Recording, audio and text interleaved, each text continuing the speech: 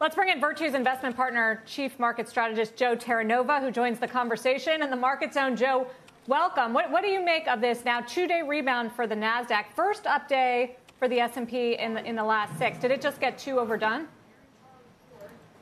Well, I think the institutional and hedge fund money beginning in December began to kind of rotate in a very defensive way. They were capturing positions in healthcare, consumer staples. They were moving away from a lot of the emerging growth stocks. And that positioning continued. And I think, Sarah, basically the market was very short yesterday morning. And you're seeing right now a short covering rally. I think that short covering rally is very well timed. Once again, the S&P 500 holds its 100-day moving average. But I think it also places the market in a great position because we did not or will not have that technical breakdown as we move into earnings. So now, you know, the fundamentals of earnings can shine forth once again. And Sarah, let's remember what a positive catalyst those earnings were for the market in reversing the decline from September through the early part of October.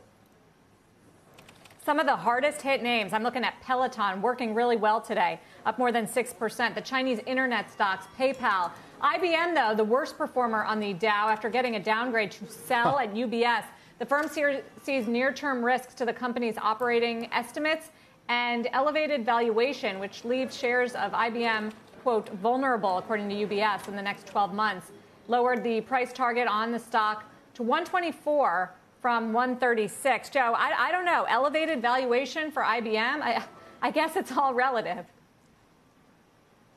Sarah, I think it's more. And I was polling for Alabama last night, but they just couldn't execute in the red zone. And I think IBM is an example of exactly that in technology. They have just had this inability to execute while everyone else in the technology sector is doing it. So there's other places I could go when I'm looking at value technology. I could initiate a position in an Oracle or a Cisco or a Qualcomm. They're executing better than IBM.